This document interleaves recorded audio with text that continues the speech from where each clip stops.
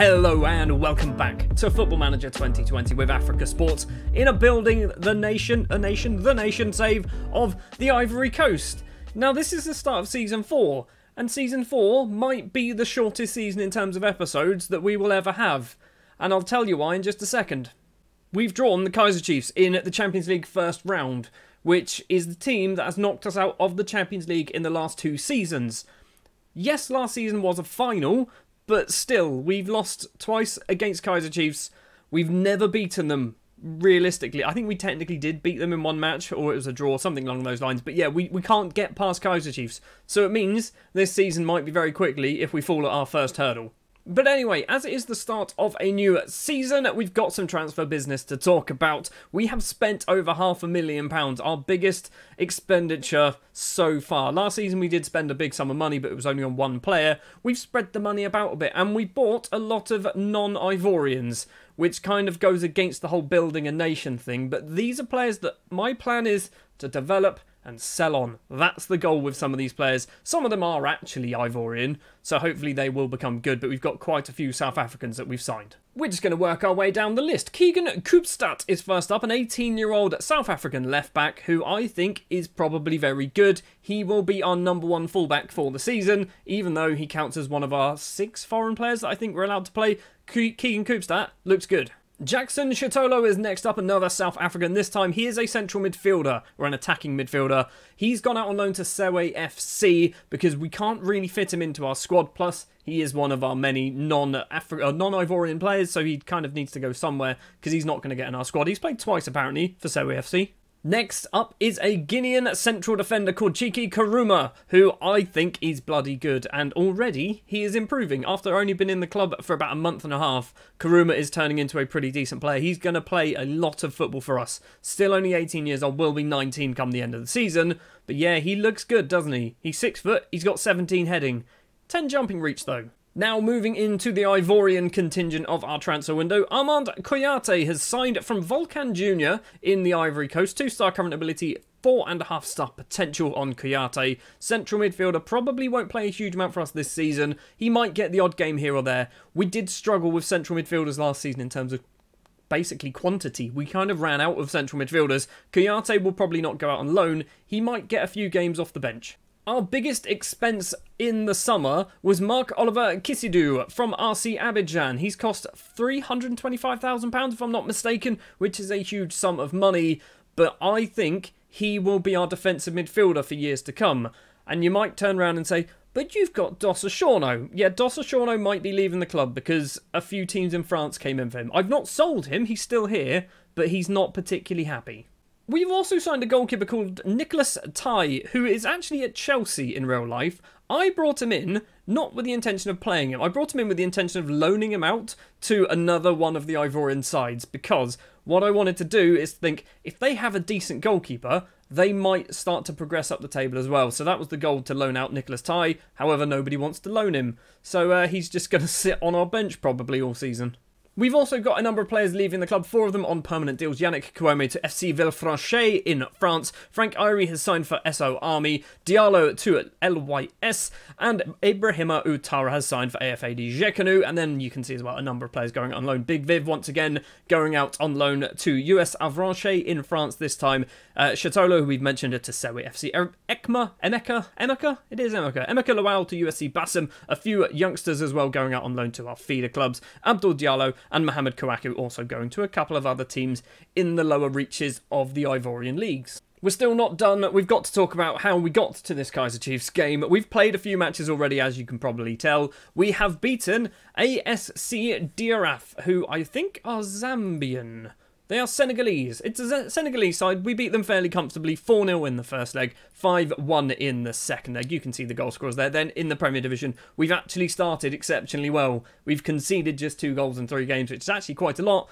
But we have also scored just a ridiculous amount of goals. We've scored 15. We've scored 15 in 3 games. We might run away with this league.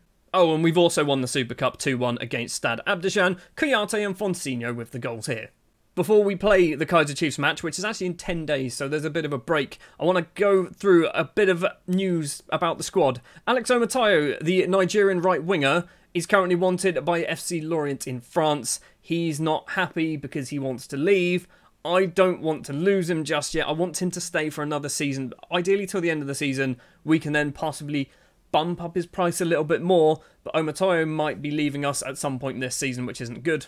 And the same thing with Dossachorno. Although there is nobody interested, Monaco did make a bid. And Monaco is a big club to turn down. It wasn't a huge bid, which is why I was like, you know what? No, we're rejecting that one. But yeah, Moussa Dossachorno really doesn't want to play in the Ivory Coast anymore. He wants to go to France, which is understandable because he's going to get paid a lot more money there. We're going to hopefully, again, keep hold of him for another season. Basically, we want to squeeze as much out of him as possible and maybe sell him with a 50% sell-on. If we can get somebody out of the club to a team like Monaco with a 50% sell-on and maybe even a loan back, that might be the way we do it.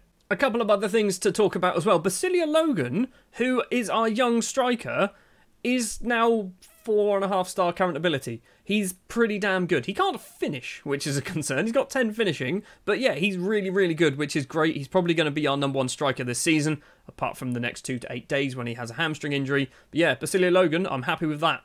We've also got Joseph Etim, who we signed last season. I think he's starting to get better. I might try and play him a bit more this season. He might be playing basically, I think he'd be playing as probably the box-to-box midfielder on the left-hand side. Might even move him actually to become this deep-lying playmaker here if Moussa Dossachorno does leave the club. We will see. Anyway, we've got to jump forward then, 10 more days to play Kaizer Chiefs in the first match of the episode. There's just a quick look at the Premier Division. We're second place because we played one less game than AS Tanda, so we should be top of the table. Basilia Logan scored 6. You think he's only played 1.5 games? Okay, this is getting interesting. Lorient have actually made a bid for Omotayo. I've locked in the 50% sell-on, which they are happy to go with. However, this is their offer. If we can bump them up, maybe to 600k over various bits. So let's put that to there. Screw it. Let's go 700. 700k. Come on. You can do. Okay, Omotayo might be out of the club, but we do have that big 50% sell-on. So if he goes to Lorient and then basically bumps up his value over the next few years, gets shifted on to a much bigger club for a nice sum, we're getting half of that. I think we're accepting it. And just like that, Alex Omotayo has left the club. He was only here for 6 months, but he came in on a free transfer, played really well actually, scoring 3 goals. I think he got more than that, didn't he? Yeah, scored some in the Cup as well as the Champions League. He's off to France. He's signed up for FC Lorient. I mean, he's good, isn't he? He's going to be good. I'm hoping they play him. Are they League 1? They are League 1 or Ligue 1 in France. So maybe he's going to get some football. He's even a key player. How is he even a key player there? Let's go then. The 4th time we have ever played Kaizer Chiefs in this save, which is ridiculous. We've played Kaizer Chiefs more times in this save than some teams from the Ivory Coast, which is a bit odd. We have beaten them once before in the past. They've beaten us twice. We're on excellent form. They've drawn a couple of matches. Who have they drawn against? They drew with Sundowns and they drew with Orlando Pirates. We've beaten Orlando Pirates. We did that last season. So even though we've brought in a few players in the summer, we are only playing one of them. Basically, we are sticking with pretty much the same squad that we played last season. Christian Drogba in goal. It will be Keegan Koopstad as that left back. He is our one new signing in the starting 11. Kouyaté, Kouome and Mayeri round off the back four with Dossachorno, Etim and Zazua as the midfield. Fonseño, Alozi and Logan will be our attackers. Losing Omotayo probably isn't going to be such a big deal because it means Alozi can come back into the first team. Fonseño can just basically shift back over to the right-hand side where he started basically last season. So, yeah, let's play Kaizer Chiefs again for the bloody 4th time. It'll be 5th later on. So if we lose against Kaizer Chiefs, I imagine that this season's probably only going to be about 2 episodes long, maybe 3. If we beat them, it could be an interesting season. There is an early chance, and is it a penalty? It's a penalty. The South African concedes a penalty against the South African side. Wonderful. We are 10 minutes on the clock. Christian Drogba is going to be the man in goal. And Gazana possibly steps up, sends Drogba the right way, but Drogba didn't really dive there, did he? We're 1-0 down already. If we lose, do we go into the Europa League of Africa? I don't know what it's called. Is it the Confederation Cup or something like that? So, yeah, maybe that's what happens. Maybe that's a good thing. Maybe we can win that one. 22 minutes on the clock. Another chance possibly going. Kaizer Chiefs. Kaizer Chiefs are my nemesis. They are my literal nemesis in this game. I hope I never have to play them again. Almost half an hour on the clock. 2-0 down, which isn't good, but we're coming back. Alosi's long ball doesn't find anybody. Logan's going to get there first, hopefully. He does. Back to Alosi, who doesn't get the ball, though. And now Kaizer Chiefs can go long ball towards Ngakobo. Possibly runs towards Drogba. What a tackle that is from Koopstad. This time actually makes amends for basically giving them their first goal. But we are still losing 2-0. Still not quite at half-time. Koopstad's throw to Logan. He's got two options in the box. Zazua and Fonseño. And Fonseño puts the ball in the back of the net. That is a vital goal. Because that is an away goal as well. That's great. If we can just hold on to half-time at 2-1. Ideally, let's make it 2-2. Let's score another goal before half-time. And this suddenly changes the whole tie. So, half-time then. It is 2-1 to Kaizer Chiefs. But that Fonseño headed goal is probably very beneficial for us. Zazua's on a 6.3. Not sure what you're doing. Mayeri's on a 6.4. Mayeri isn't good enough to be playing for us. But we don't really have any other right backs. So Mayeri kind of has to do the job. The transfer window is also closed as well. So we can't even strengthen. Zazua is coming off because he's just injured and playing badly. Inza Diabate will come on. Diabate is still very good. He just missed a lot of last season through injury. Diabate with the free kick for us. Kouame is there. Constant Kouame, the central defender's headed effort, goes just over the bar. At the hour mark, Kaizer Chiefs long ball towards the goal. It's a great save from Christian Drogba. It's going to be a corner. A 2-1 defeat isn't ideal, but it's not awful. A 2-1 defeat is not awful. We've got that away goal. A third goal for Kaizer Chiefs possibly might kill it. That's just hit Constant Kouame right in the face.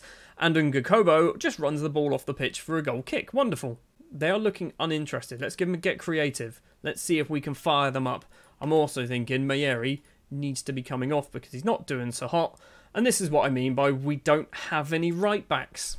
Last season we would have just played Max Gradle. They're suggesting I play Mohamed Bamba, who weirdly can play as a right back.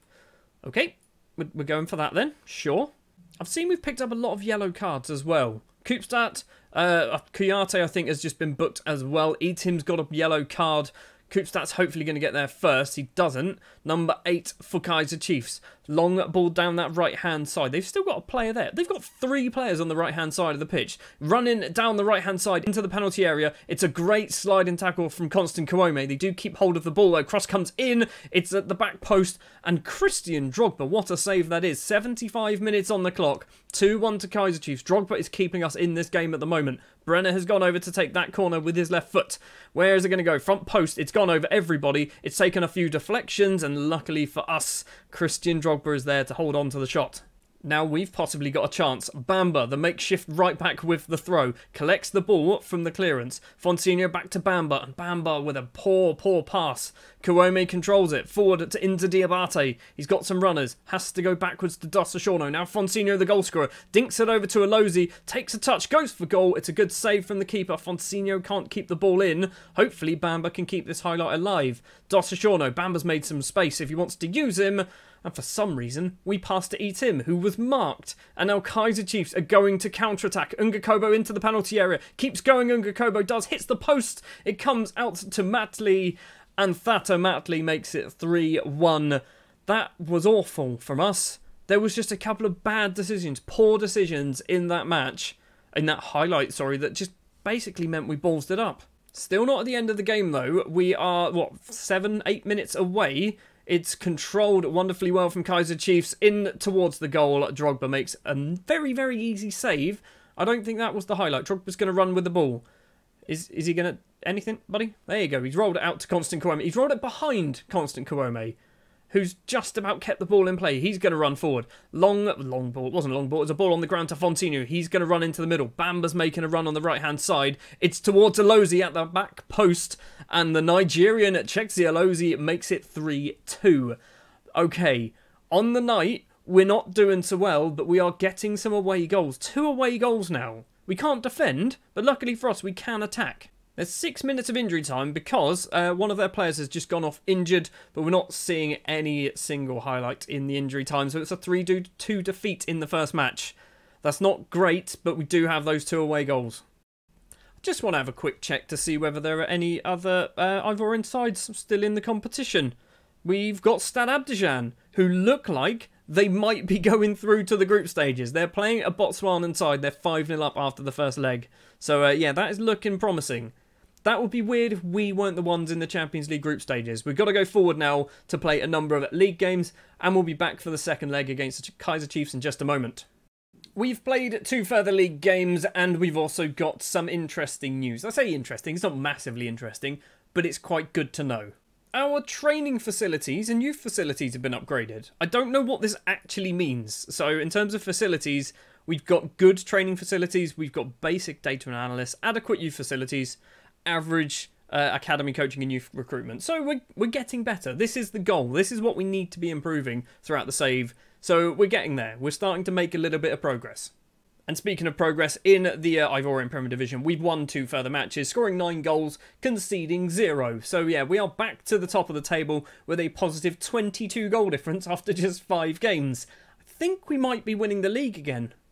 But winning the league means absolutely nothing if we can't get past Kaizer Chiefs. If we fall at this hurdle, we do need to find out, actually, if we fall at this hurdle, do we go into the Confederations Cup? Yes, we do. We go into the Confederation Cup second round.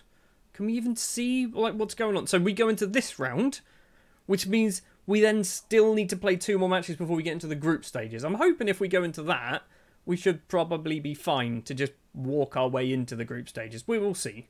2 changes then for the home leg against Kaizer Chiefs. We are bringing in our Guinean, I believe he's Guinean, central defender, Karuma, who has come in for is it Constant Kwame? It's him. He's come in for Constant Kwame, yes. So he has basically come in, he's been replaced because he's played the last couple of league games and obviously we haven't conceded at all. So I think Karuma is a decent player. Also, Romerick Kone will be our right back today because Mayeri picked up an injury. So, you know, when I said we don't have any right backs, we definitely don't have any now because even our backup has to play. I just had a look at Ngakobo and he's good. He's real good, isn't he? Is he good? Technically, he's got something about him. I don't know. It doesn't matter. We just need to do what we can do. I mean, I probably shouldn't have done that. Let's give him a passion. I've got faith. Fired everyone up apart from Abubakar Kayate. Fair enough.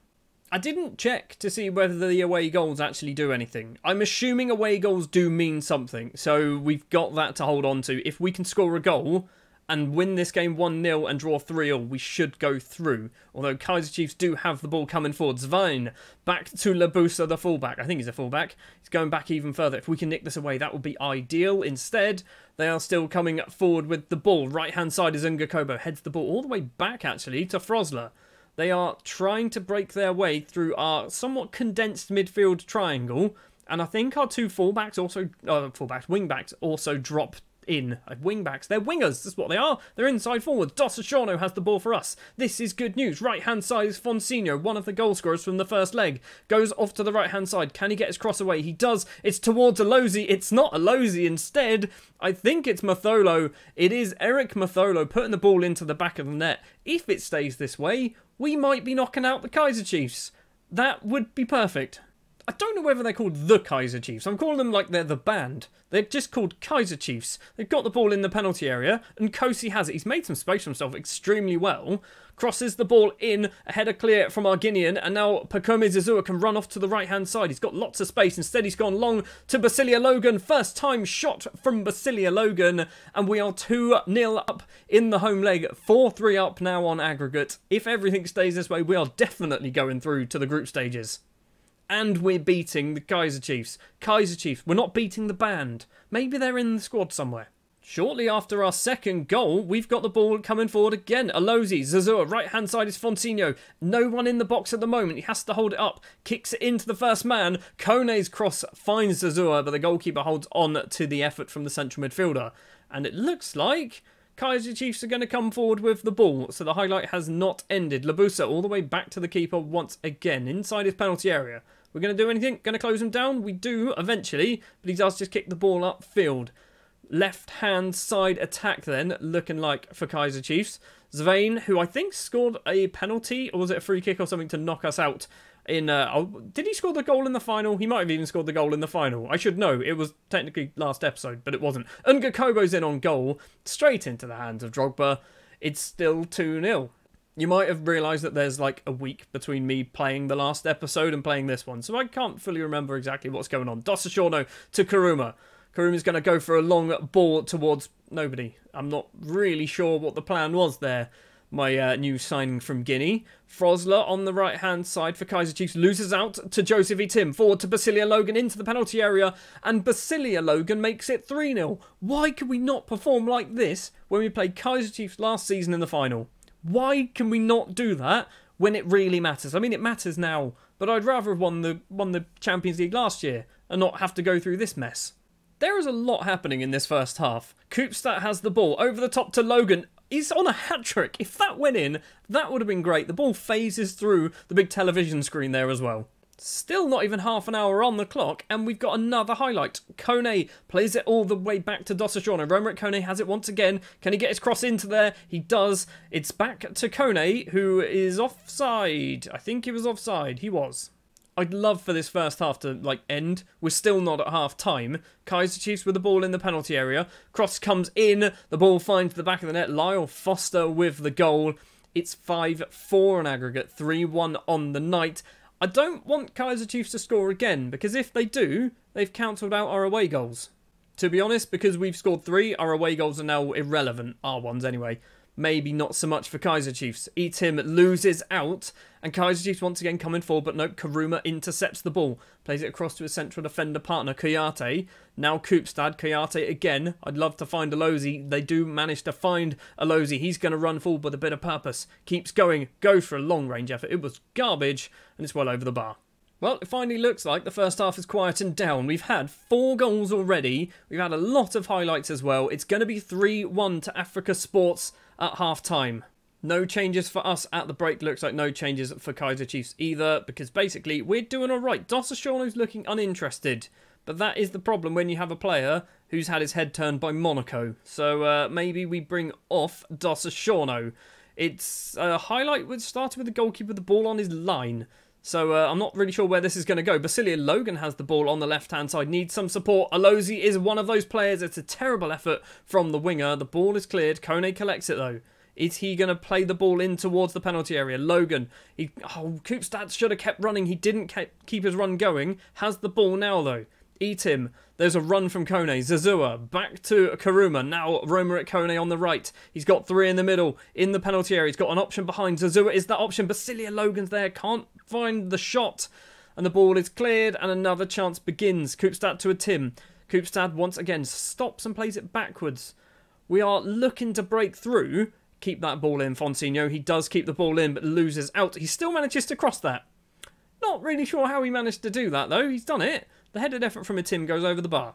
Right then, what are we going to do? We've got about 20 minutes to play. Fonseño is going to come off, and we're going to do that. I don't know whether that's really going to work. So Bamba's going to play as a left winger today rather than a right back, because reasons.